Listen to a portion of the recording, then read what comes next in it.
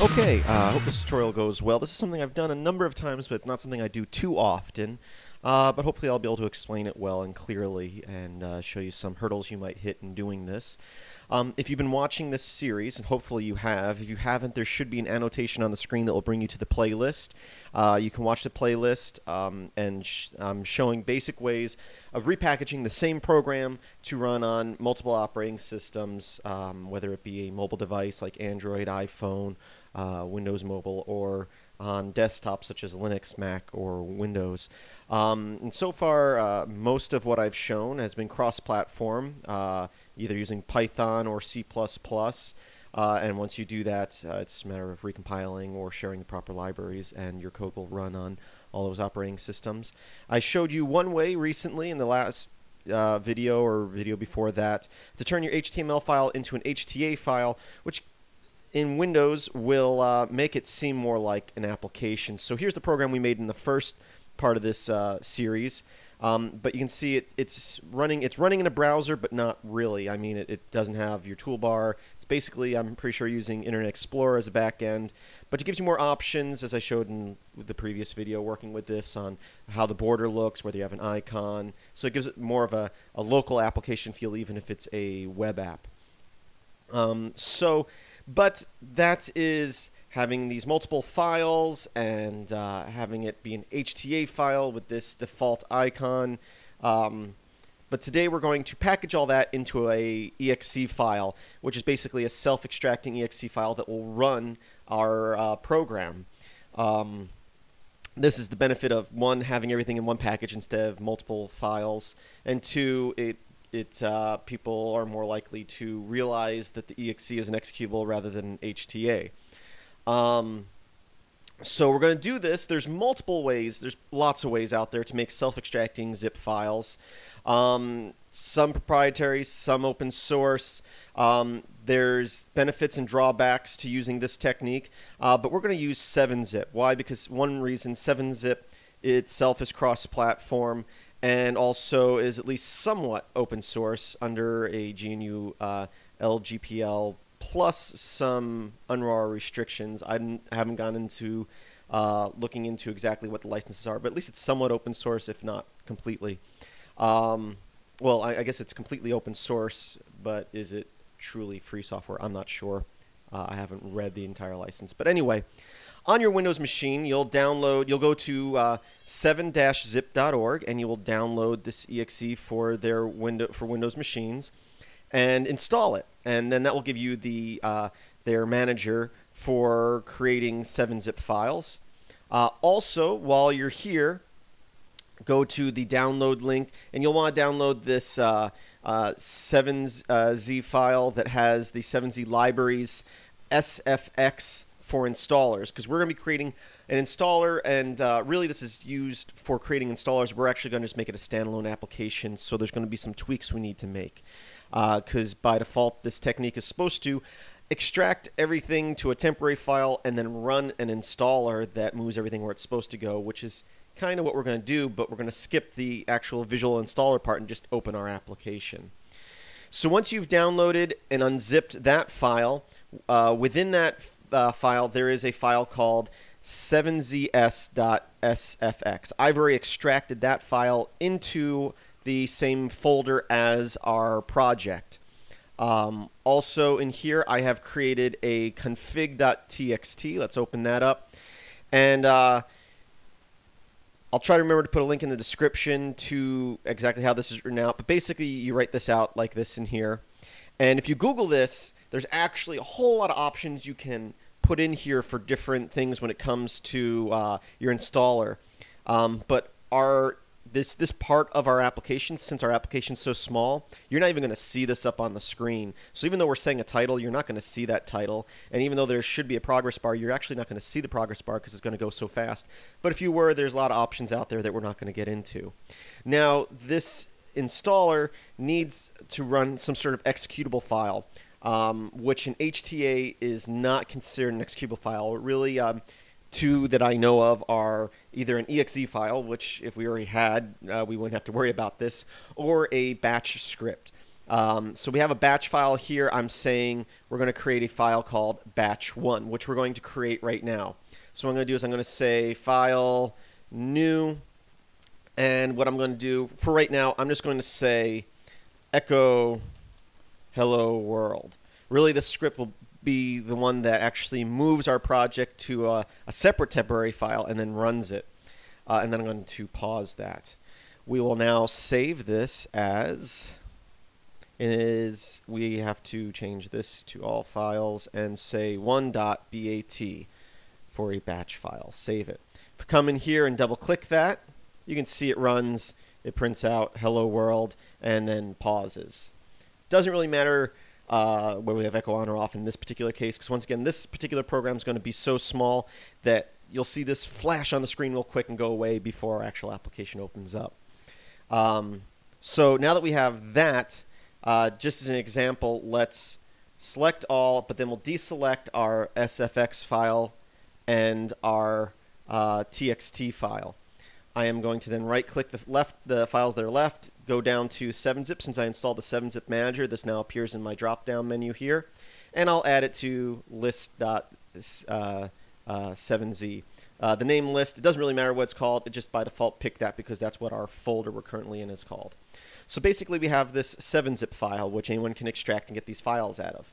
But what we're going to do is we're going to take this file, and this file, and combine them all in an executable file. Basically, this is like the header of the executable.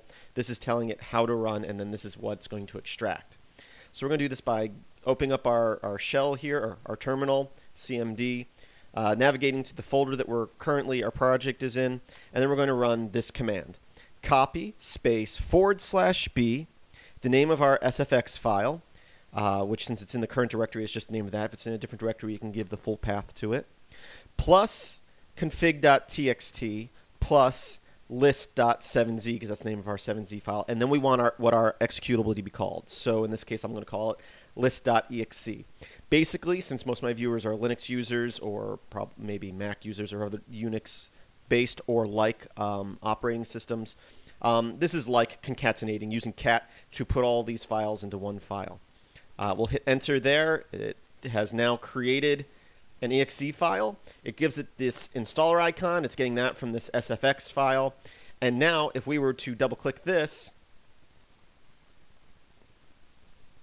oh, it opened just behind me. Okay, it opens up this this terminal screen that ran our batch1 file. That's great. Now, what we want to do is actually have it run our HTA file. So what we're going to do is we're going to go into our batch file here. Oop, not that one, this one. And instead of echo hello world, we're going to change that to say start index.hta, which is our HTA file right here. And start basically is like forking. It's starting a new process, which would be this index.hta. And then pause will pause that script, which we're going to get rid of in a minute, but I just want to show you this. So again, we'll delete both our executable and our 7zip file here. Select all of these except for our config and our SFX file, and we will right-click and create a new list7z file, and we'll run that copy command again. Create a new exe. Now when we double click and run it, you can see we get our application here, and it works. Great. It's running out of a temporary file now, our folder now, and but we still have our terminal screen open here because I put that pause command. So you might think, oh, we'll just get rid of that pause command and that will close in the background since we're starting a new process here. Well, let's give that a try. And obviously, you can tell by the tone of my voice, that's not going to work. So we'll delete our zip file and our exe file. Once again, select everything but those two. Put them into a list.7z file. And recreate our exe file. Now, when we run it, oh, we get our HTA window, but nothing in it. And the reason is, before this has a chance to load, since our batch script has finished running, it has now deleted the temporary folder. So those files no longer exist. So what we actually need to do in this case is before the batch script ends running, we're going to have the batch script copy everything, add the temporary folder into a new temporary folder.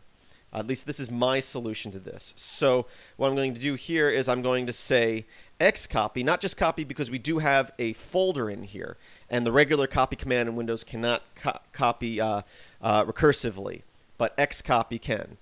And I might have to look at my notes here real quick. Yep, that's what I thought. Okay, xcopy asterisk for everything, and then we're going to copy it. Well, first let's make a folder to copy it to. So I'm going to make directory / backslash, because we're in Windows, and we're going to say my app. So we're creating a directory here, and then we're going to say copy everything from this directory into my app directory /e. I think that's saying recursively, I believe. And then we're going to start our / my app and then our index. So basically, we are creating a new directory above the directory we're in, and then we're going to copy everything from the current directory, which is a temporary directory, into that directory. Then we'll start it, and then we'll exit out of the batch script. So we'll save that. Hopefully I did everything right in there. If not, I'll have to check my notes real quick because I don't work with batch files very much. Used to, 10 years ago. Let's see. Once again, we will create our zip file here. And really, you can see this is really easy as far as creating our executable file. I'm just showing you some hurdles you might hit and the solutions I came up with to get them. Because once again, this is designed to run an installer, and we're not really running the installer, we're just running our application. Double-click that, and this is the problem we're going to come into. And this, let me redo that. Yes, and that. Remove both these files. Instead of my app, because as you saw, that folder already exists, I'll say my app P. Well, I'll do with 3 P's there. Save that. Again. Oops. Put all those in there. Run our copy command again. Now, when we run, hey, look, we don't have the terminal window, and we have our application, which is working. Great. Let's run it again. We get an error. The reason we get an error, or at least a warning, is that the folder we created already exists. So it's asking, are you sure you want to override that? And although there are options when you're copying to just say yes, another solution, which might be a good solution, is this option here. So what I'm doing here is I'm creating a random number, and I'm setting the variable x to that.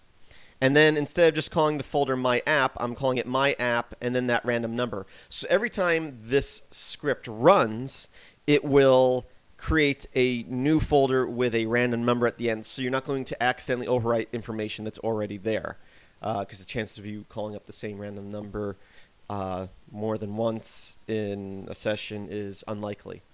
So we're just saying instead of my app, we're saying my app. And in Windows, %x% is how you call the variable. And we do that for all 3 of these lines.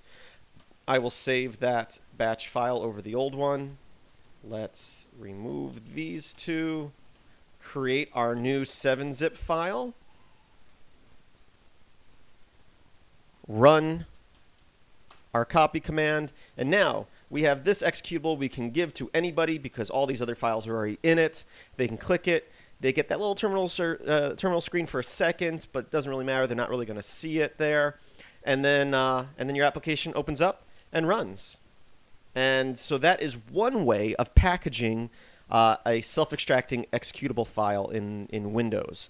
Now, like I said, there are a lot of other ways that some people might find more simple. There are GUI interfaces to create stuff like this. I know WinZip does.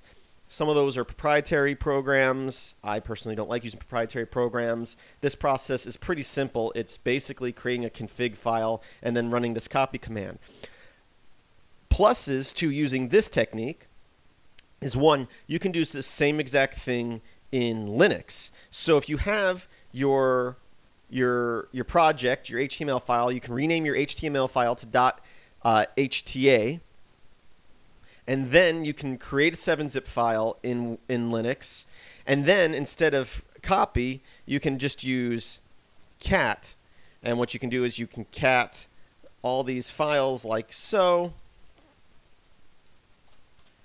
into an exe file. So you're piping it into, or redirecting it into an exe file. So that's a plus of using this technique. As long as you download this SFX file and you create this config file, which is a plain text file, you can now create these exes for Windows on your Linux side without having to open up Windows. Obviously, you'd want to go and test it on a Windows machine, but once you create your installer to basically your batch file, it should stay pretty much the same, so you can update it without having to go into Windows if you don't want to.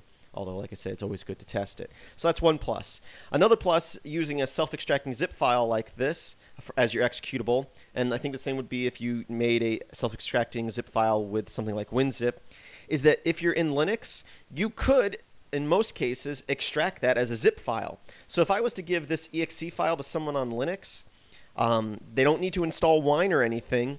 They could just extract it with their archive manager or whatever zip application they have, and they would then have this folder, and they can click on the HTML file in it, and it would open up in their web browser. So once again, not really getting that application feel because it's opening up in a window, but it is there as an option. People can open it up and at least pick it apart if they want to.